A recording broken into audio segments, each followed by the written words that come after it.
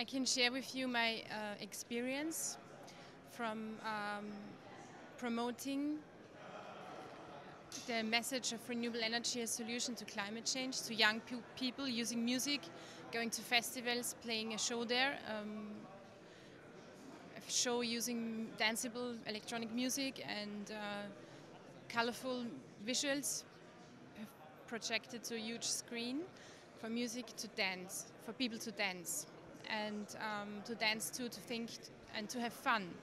And what I've seen there, I've just came back from Spain. I've been to Barcelona, Madrid last week, where we played the show to a huge crowd of thousands of young people. And what I've seen there, as well as at the other tour stops all over Europe, where I've been the last 2 years, the potential for using music and visuals to promote this message is enormous. It's massive. So people get really enthusiastic about, and they really it can really change their mind, and people really appreciate if you do it in a very positive, creative way, in a humorous way, and that's what music can do.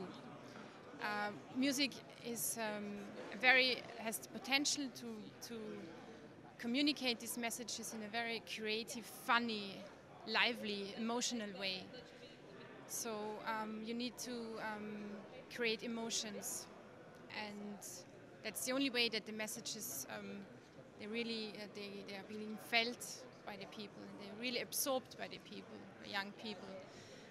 And so I think it can be the cultural sector plays a very, very important role, which is not widely realized yet.